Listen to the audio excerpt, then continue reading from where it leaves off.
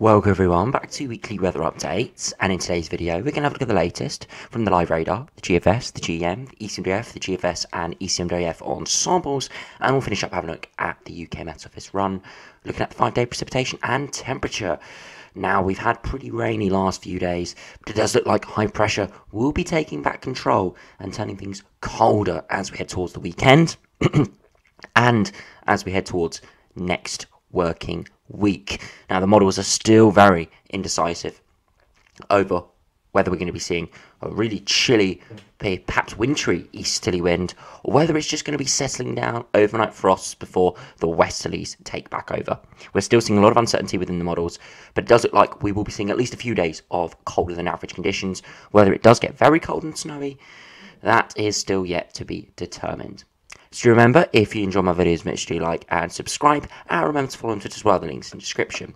So we do have a look at the live radar at the moment. You can see we have bands of rain pushing up northwards from the southwest, and they are quite fragmented, heavy in places, but the majority is steady to light rain, and it's because it's coming up against the higher pressure that is building to our north and our northeast, which is going to be starting to bring in an easterly flow. And the weather fronts are moving very, very slowly because of this high pressure block, not allowing it to progress further northwards and eastwards like they generally do with a westerly flow.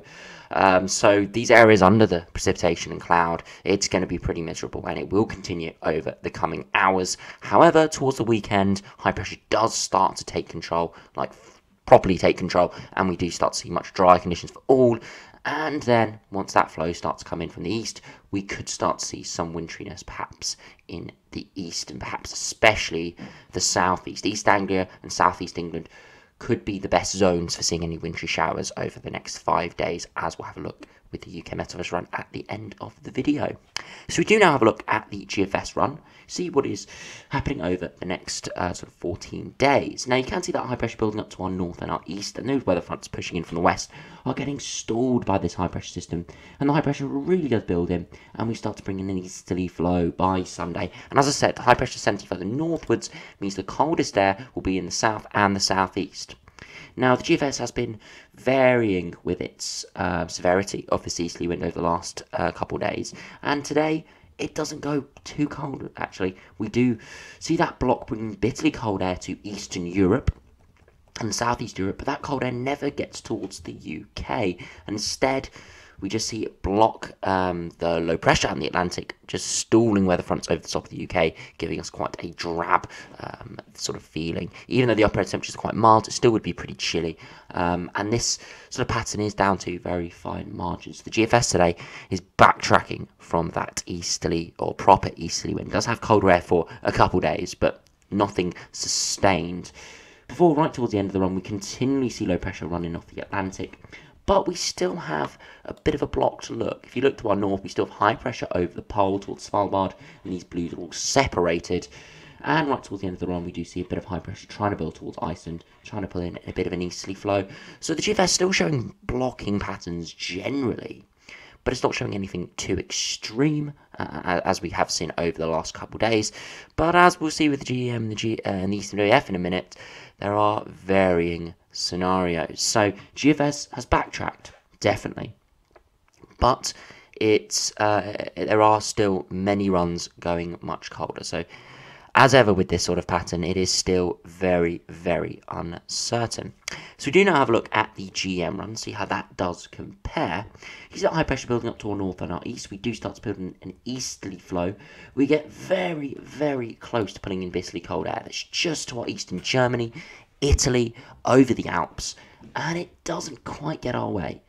Very, very subtle shifts would bring that much colder Arctic air towards the UK, but instead we go into a westerly flow with that high pressure just staying over Europe, and the tropospheric polar vortex really coming back strong. So similar outcome to the GFS run, but very, very close to getting that easterly wind in, but not quite making it, and in the longer term completely destroying that Scandinavian high, and we just go flat westerly. Very unsettled, not particularly pleasant really for March. It would be mild, wet and windy, and you couldn't rule out, under these little kinks in the jet stream, potentially seeing some deeper lows and maybe some more storms with this. But by contrast, if we have a look at the ECMWF run, which is by far today the coldest of the runs. So we do run through it. You can see high pressure building up towards Scandinavia. Over the next couple of days, we do start pulling an easterly wind, and you look at those upper air temperatures, we're getting pretty chilly weather in for the weekend. But that's sort of round one. As the high pressure really gets going, we start to pull in bitterly cold air in from the east, and we do see those -10 line move in, or at least close to moving in. And you can see towards the surface that -8 line, getting that -10 line in as well, really quite cold, before we see low pressure run up from the south, introducing moisture, and that could turn things potentially wintry with heavy snowfall with that, before things start to look a little bit milder with a bit more of a southerly wind. But you can see that cold air wrapping around, a very complex scenario. And if we have a look at the UK, look, it's still big blocking high pressure towards Scandinavia, so completely different to the GM and the GFS in terms of actually getting that really cold easterly in. And you can see it there, that easterly wind coming up against the low pressure. Where those weather fronts hit that cold air, we would be seeing snow. So yeah, looks very interesting from this, and you can see 3 models at only sort of like 5 to 7 days out, still hugely contrasting. So we now have a look at the ensemble, see what they're showing, because of course they show all the different scenarios. If you have a look at the GFS ensembles, mild at the moment, and we do have a big cool down towards the weekend, down to -5 850 HPA. And then we have a temporary little uplift as we see a bit of milder air wrap around that high pressure, and then comes the uncertainty. Some stay around or above average, like the operational run, but then you can see maybe about half to a third of the ensemble members go much, much cold once again. That pull that proper easterly back in. You can see the overall average of those ensemble members is a couple of degrees below the 1981-2010 mean. And in the long term, we generally stay around average. Of course, some of those ensemble members keeping that high pressure around, others not.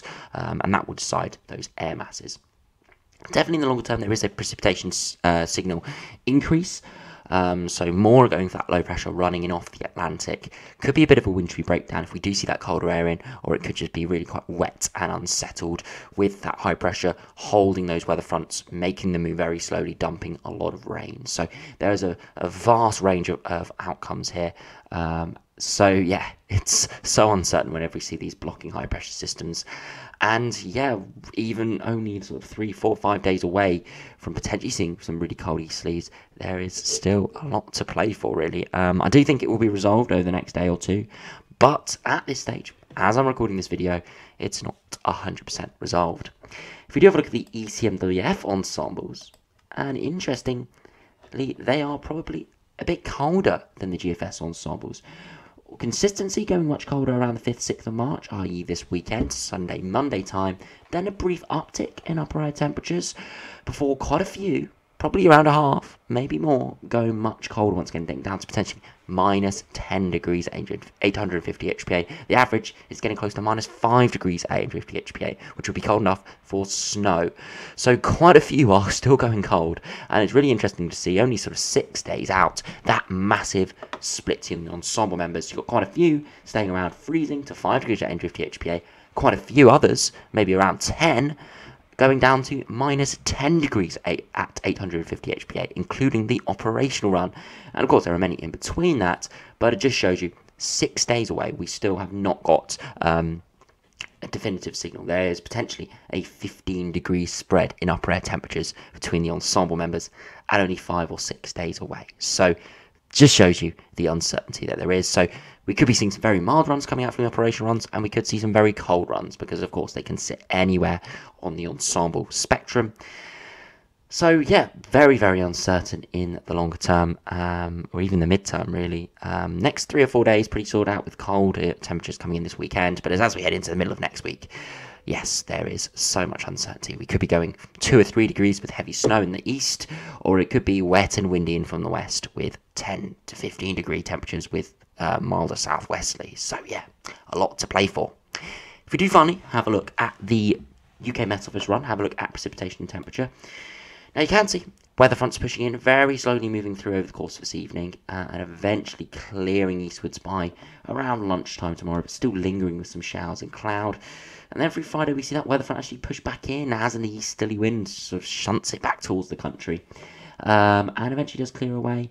And we go much drier, with sunshine for many through Sunday and Monday, and we don't see too many wintry showers with this, because it's more under the centre of the high, but it does go pretty cold, as we'll see in a minute. If you have a look at those max temperatures, you can see generally today temperatures not too bad in the east, 10-11 degrees away from the precipitation, but only 7-8 degrees under that precipitation, colder in a few spots. Overnight tonight, potentially a bit of a frost in the far west and the north, but elsewhere nothing too bad. On Friday afternoon, looking between 7 to 10 degrees, around or maybe slightly below average in a few spots, as we do start to put in some chillier air, but not cold air yet.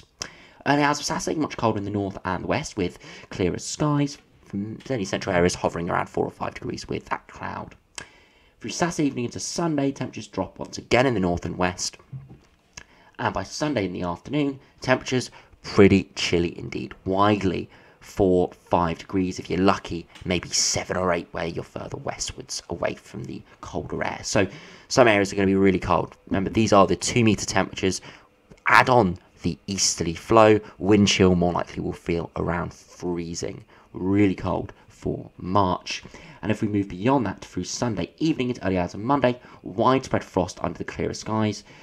And through Monday in the day, it's going to be cold once again, maybe 4 to 8 degrees and freezing over the Highlands of Scotland. And then Tuesday early hours, widespread frost. So it's turning much colder, but how cold it gets is still very uncertain.